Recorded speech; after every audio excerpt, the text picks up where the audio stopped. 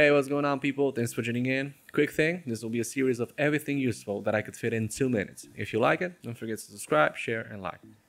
So today, I'll help you with the process of getting a queen bee and making an apiary in Pam's HARVESTCRAFT mod.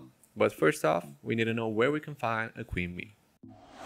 Whenever you wander around the world, you have a 50% chance for a beehive to spawn in every 4 adjacent chunks in that biome. So far, these will spawn in vanilla biomes and some mods that restructure biome generation, such as Biomes of Plenty and Wild Nature.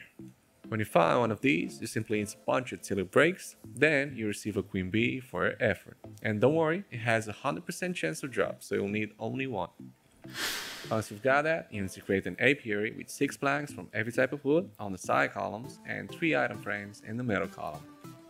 Then find yourself a big playing space because you'll need it. In the way that this mod works, you need a center point from the apiary itself, you need to count 5 to 10 blocks, including the apiary, to fill an area with flowers, where this wood in itself will be a challenge, but when that's done, inside the apiary, you'll place the queen bee that you've got, where you'll be able to see her usage rate underneath her icon and the products from her in the right output tab.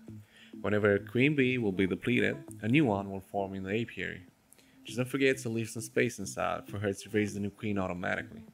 As usual, this apiary can be automated into a queen bee farm with the help of hoppers, one chest, droppers, and a redstone clock to shoot the queen through the system and back into production line for a new cycle. And with that, we're going to wrap up here. Be sure to check out the next video on the upper right about the products from the apiary, and on the upper left, the Survivor series. Hope you liked it. Don't forget to subscribe, share, and like. See you next time.